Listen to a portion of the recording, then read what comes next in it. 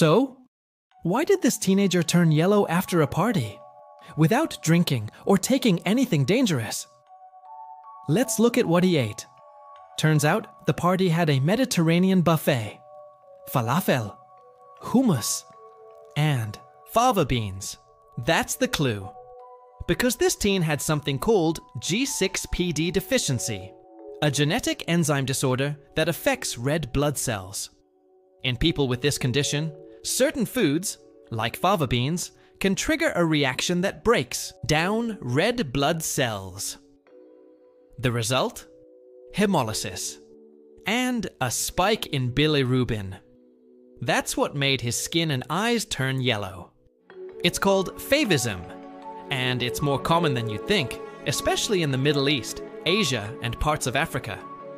The treatment? Avoid triggers, like fava beans, certain meds, and infections.